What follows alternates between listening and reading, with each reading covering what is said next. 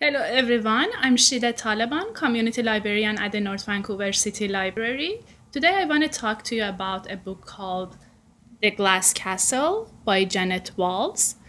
It is an award-winning autobiography about a dysfunctional family with an alcoholic father and an unusual artist mother, and the different upbringing of their children and the unconditional love in their family.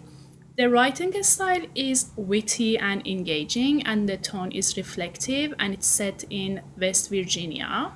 Although the book is older, it's from 2005, but it's one of the best autobiographies that I've ever read.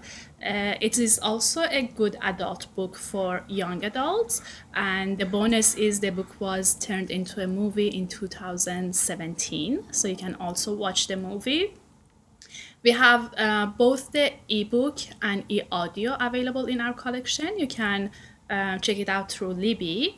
And don't forget that you can also learn more about The Glass Castle via Novelist Plus, an online reader's advisory tool on our website. And if you have already read the book, feel free to leave us a comment and let us know what was your opinion of the book and how you felt about the book. Thank you and have a good day.